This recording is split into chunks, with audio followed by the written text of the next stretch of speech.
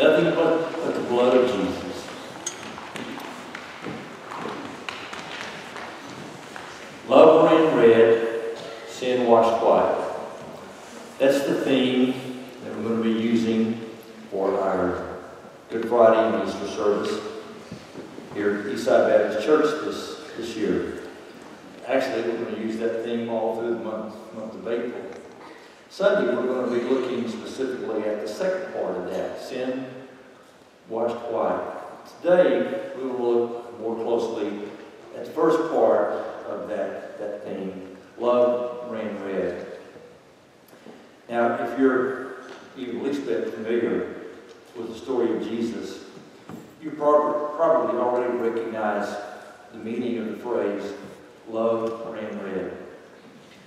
The love is the love of God. The love that God had for all mankind. That's so beautifully expressed in John chapter 3, verse 16. For God so loved the world that he gave his one and only Son, that whoever believes in him should not perish, but have eternal life. 1 Peter 1, 18 and 19 expresses the meaning of the word red. For you know that it is not with perishable things such as silver or gold that you were redeemed from the empty way of life handed down to you from your forefathers, but with the precious blood of Christ, a lamb without blemish or defect. Jesus shared the love that God his Father had for mankind and gave his life through the shedding of his own blood to redeem us from our sin and to make us right with God. That was accomplished through the cruel, painful, humiliating crucifixion of Jesus on a Roman cross. But that crucifixion, that shedding of his blood, did not catch Jesus by surprise. His coming, his death, and his resurrection were planned, as the Apostle Paul describes it in Ephesians 1:4, before the creation of the world. The Old Testament prophets foretold the death and resurrection of the Messiah, Jesus, hundreds of times over several thousand years, often using the imagery of a sacrificial lamb. One such prophecy is found in Isaiah chapter 53. Let me read just one verse of that, verse 7. He was oppressed and afflicted, yet he did not open his mouth. He was led like a lamb to the slaughter, and as a sheep before his shearers is silent, so he did not open his mouth. John the Baptist gave evidence of that plan and of that sacrificial lamb imagery when Jesus came to him to be baptized in the Jordan River, declaring, "Behold, the Lamb of God who takes away the sin of the world." As we said, that this giving of his life didn't catch Jesus by surprise. The gospel accounts tell us that as Jesus journeyed with his disciples to Jerusalem for the final time in his earthly ministry, three times he told his disciples that when he got to Jerusalem, that he would be arrested, betrayed, arrested, put to death, and resurrected. All three times the disciples didn't get it. They just didn't understand. The night before his crucifixion, Jesus once again declared to the disciples that he would give his life, that is, shed his blood for them. We want to take just a moment to look more closely at that experience that we call the Last Supper, or more generally, the Lord's Supper. The occasion of the Last Supper was the annual Passover celebration. The Passover, as you no doubt recall, was the 10th and last plague that God used to bring about the release of the Hebrew people from slavery to the Egyptians, as described in the Old Testament book of Exodus. God used the man Moses to confront the ruler of the Egyptians, Pharaoh, to demand their release. Pharaoh, in the stubbornness of his heart, refused to let them go. God inflicted 10 plagues upon the Egyptians to confront Pharaoh's stubbornness and to show his superiority over the gods of the Egyptians. The final plague involved an angel of death who was to go through all the land of Egypt, killing the firstborn of every man and animal. The Hebrews were spared because God, through Moses, instructed them to kill and eat a 1-year-old male lamb without defect, and to use the blood of that lamb to mark the tops and sides of the door frames of the houses where they ate the lamb. In addition to eating the roasted lamb, the Hebrews were to eat unleavened bread, bread that had no yeast in it. They were to eat the roasted lamb and unleavened bread with their cloaks tucked in their belts, sandals on their feet, and their staffs in their hands, because their release would be sure and swift, following God's infliction of death upon the Egyptians. When the death angel went through Egypt that night, he passed over the homes where the blood was on the doorpost, sparing the firstborn in those homes. But wherever there was no blood, he took the lives of the firstborn, of men and animals, the firstborn of the Egyptians, from Pharaoh, who sat on the throne, to the prisoners who sat in the dungeon, and to the firstborn of all livestock as well. God commanded that the Hebrews were to celebrate the Passover annually from that point on, to remember that delivering work of God, to remind themselves and to teach their children of the redeeming work of God in their lives. Over the centuries, the Passover celebration evolved into a ceremony involving roasted lamb, unleavened bread, bitter herbs, and wine. That was the meal that Jesus shared with his disciples on the occasion of what we call the Last Supper. Jesus used that Passover meal to tell his disciples one last time that he would be giving up his life for them and for all of mankind. He did that by predicting his betrayal and by predicting the disciples' denial of him in his time of need. He did that by telling them that he would go away, would prepare a place for them, and would return again to them to take them to be there with him. He did that by telling them that he would send another, the Comforter, the Holy Spirit, who would be with them during his future physical absence. He did that by praying for them, asking God to strengthen and prepare them for their coming times of ministry and persecution. Most memorably, he did that by reassigning two of the elements of the Passover meal to himself, the bread and the wine. No longer would the bread represent the swift release of the Hebrews from slavery. No longer would the wine represent the blood of the lamb placed on the doorpost, securing the safety of the Hebrews from the death angel. Now the bread would represent his broken body, and the wine would represent his shed blood. These two elements became visible symbols of what Jesus Christ did for each and every one of us, for every person on the planet who has ever lived, for the salvation, the forgiveness of sin, and the new life that he gives to every person who chooses to put their faith and trust in him. Yes, love ran red and bought for us a glorious redemption, and the elements of the Lord's Supper represent that to us. Just as the Passover meal was celebrated annually to remind the Hebrews what God had done for them while slaves in Egypt, Jesus told his disciples to celebrate the Lord's Supper to remind us of what he did for us while we were slaves to sin. He did not, however, give us specific directions as to when to celebrate the Lord's Supper, as annually the Passover celebration had been.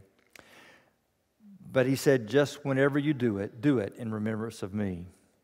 Here at Eastside Baptist Church, we celebrate the Lord's Supper one Sunday a month to help us remember and to keep us focused on Jesus' redeeming work in our lives. We also want to take it today, this Good Friday, as we celebrate the greatness of our Savior, Jesus Christ. The great thing about having Mr. James Sanders here is that he brings such eloquent biblical insight to everything he speaks about. Unfortunately, now you have to listen to me. The crucifixion. Our theme, as we've talked about tonight, is love ran red. And what a wonderful and powerful and impactful statement that is. Love ran red. There's cause, effect, there's action, there's so much packed into those three words that are put together. We could spend months talking about just the crucifixion. That's how impactful it is. It's the single most important event in human history. And it's so exciting to get here together with all of you and to celebrate that and to remember it and to reflect on the impact it has on us. The core of the crucifixion, what I want to be speaking to you about tonight, as James elaborated on the Lord's Supper and how it relates to the Passover and how Jesus reorganized, reprioritized elements from the Lord's Supper to apply to himself, his body and his blood. We see the same kind of relabeling, we see the same kind of transformation happening to the concept of sacrifice.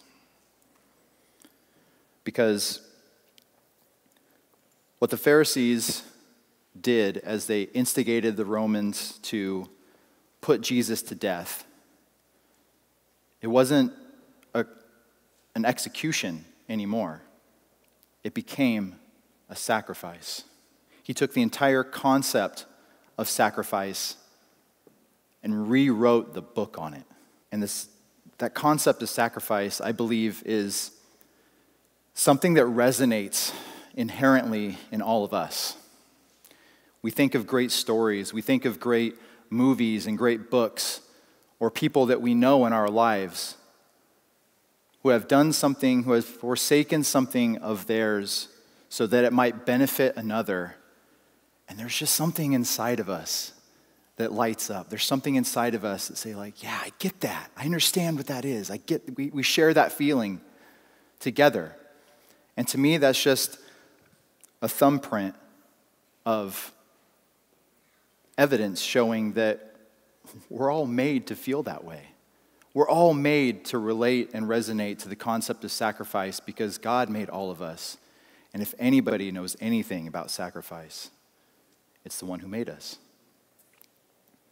As I was thinking tonight and praying and over the last couple weeks about what I wanted to share with you tonight, I was thinking, well, what's an awesome example of sacrifice that I've seen in my life that I could try to relate to this? And every time I thought about it and prayed about it, this one story kept coming back into my mind and in my heart, and so I'm trying to be sensitive here and to follow how the Lord is leading in this way, and I want to share that with you tonight. And I think some of you might have heard this story before, but there's a person in my life who I love very, very deeply. I consider him a brother. And he's actually the person who introduced me to my wife. And a long time ago, a couple years out of high school, actually, he told me on a very chilly, very snowy December evening that he would be joining the army. And this is at a time when things weren't exceptionally peaceful in Iraq and in Afghanistan and Fallujah and all those places that have had such calamity and chaos in their lands. And I selfishly got mad at him. I was hurt because he was leaving me. It's one of my best friends telling me that I'm going to be gone. I'm leaving. I don't know when I'm going to be back. I know when I'm scheduled to be back. But I don't know if I'm coming back. And even that thought now just hits me as I reflect on it even in front of you now. And I thought, just all these emotions going through my mind and thinking, What if he doesn't come back? I was so mad. And of course, as life teaches us over and over, as we live on this earth longer and we look back at things, we see it in a different light, we see it in a different way. Short story is, he came back, he's fine. Hallelujah, praise God. 2 tours in Iraq and Afghanistan. He's safe at home with his wife. But it wasn't until later that I thought about it. And I found out after quite a while that the reason he enlisted into the army, the reason he went away to go to such a dangerous part of our world, wasn't to hurt me, wasn't to make me angry or hurt his family or to scare anyone. So he told me that he had a son I didn't know about, who lived in another state, and that by him enlisting in the army, his son would get those benefits that come with having a parent who's in our nation's service. That his son's quality of life would improve because of his sacrifice. Even if he didn't come back, his son would keep those as long as he was alive. I just started thinking about that over and over and over. What a noble, unselfish thing that is. That he loved his family and he loved his country more than he valued his safety and his well-being. What an example of love. What an example. Like I said, the idea of sacrifice is something that we all relate to. We can understand what that means, even if we haven't necessarily gone that far in showing that we know what it means. It still speaks to us. But it also got me thinking, why does it hurt so bad when someone that we love is removed from us? And it's 2 things.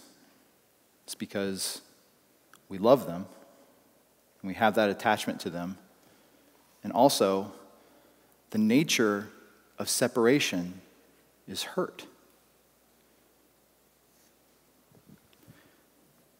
The natural consequence of sin is separation from God. How do we deal with that? How is that taken care of? The answer, of course, is the crucifixion. God sending a bridge to fill in the gap between God and humanity. And that bridge is Jesus Christ and the cross that he carried on his back, the cross that he was nailed to.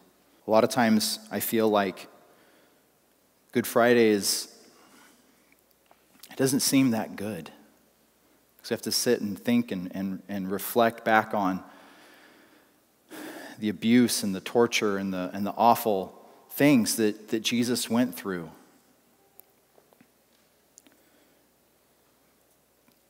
And to me, it makes me think about my sin and the significance of it. And me thinking about it, that's good. We should be sensitive to those things. We should be sensitive to sin. We serve a holy, righteous, just God who can have no sin in his presence. And I feel like more often than not, if we were to look at our sin, we try to minimize it. We say, oh, it's not that bad. Or no, it was a one-time thing. It was a mistake. I'm never going to do that again. oh, I just thought about it. I did it again. And we try to cast a different light on it. We try to hide it. We try to sweep it under the rug. We try to do anything we can so that we don't understand or choose to acknowledge the significance of it. And it's only when it's held up next to Christ crucified that the reality, the weight, the significance of our sin is put into stark, shocking contrast. Because that is the wage of sin, is death. Jesus took that upon himself willingly. As James noted, the Last Supper was Jesus and his disciples celebrating the Passover meal. The triumphal entry was about Jesus coming into Jerusalem to celebrate that Passover. In John's account of the gospel, we learned that the Pharisees wanted to remove Jesus, to get him out of the way, to kill him before the Passover meal was taken and that tradition was observed. By John's account, we know that Jesus arrived in Bethany 6 days before the Passover meal happened. Through biblical scholars, through historians, through the Jewish historian Josephus, we've learned that according to Jewish tradition, the lambs that were traditionally used as the atoning sacrifice for their sin was offered at the temple at 3 o'clock. If we look at how that timing worked out in God's perfect timing, orchestrating things exactly as they needed to be every step of the way, learn that Jesus, who was being tortured and brutalized and hung on a cross, died within the hour of when the sacrificial lambs were being slaughtered at the temple. Because like I said, the Romans thought they were performing an execution. What was really happening was the ultimate offering to God. The perfect offering. Because Jesus was a perfect man. No sin in his body, no sin in his life, no sin in his thoughts. Offered on the cross, being poured out as a drink offering for a punishment that we rightfully deserve. And again, it's only when you put things into that perspective that you see the significance of our own sin compared to what is happening to Jesus. In the gospel accounts, it talks about a number of things happening when the crucifixion had completed. It talked about the earth shaking. But more significantly, and I think this is unfortunate that this piece is sometimes just glossed over, but the veil being torn. And there's a lot of symbolism, there's a lot of metaphor that happened in that sentence. Just like there's so much packed into that sentence. The veil being torn. In Old Testament times, when David was king, he was the one who built up the temple. It used to be just a tabernacle that traveled along with the Israelites. But there was a place in the temple that this veil cut off from everyone else. It was called the Holy of Holies. And only the chief priest could enter it, and only once a year. You see, there's always been separation in humanity. There's always been God and us. And his desire is to bring those two together. And so when you read the veil being torn, it's not like a curtain you pull back on a sunny day. It's not like a bride's veil that you can see through. It's 60 feet tall. It's 30 feet wide and almost 6 inches thick. It's not a veil, it's a wall. Christ's death divided that wall, opening it, the access from us to God. Freely, anybody can have that now. It's not a place that just the chief priest can go into once a year. We can talk to God right now.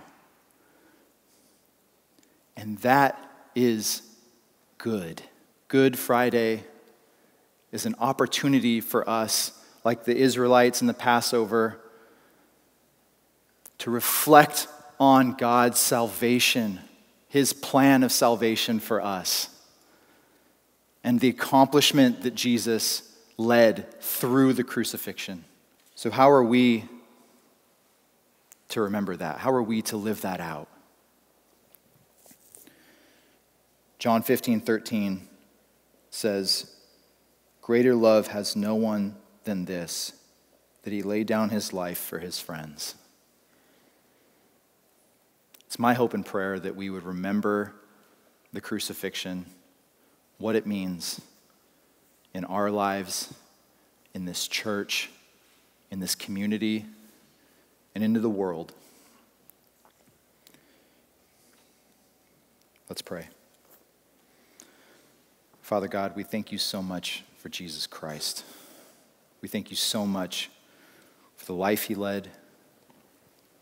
We thank you so much for the love that he shared with us, God, while he was alive. And God, we thank you for the love that he shared with us when it came to the end of his earthly life. God, we're so humbled and grateful for this opportunity to come, God, together as your people in your house to celebrate and reflect of this time of infinite significance. God, thank you for changing history for us, that we might know you as Lord and Savior.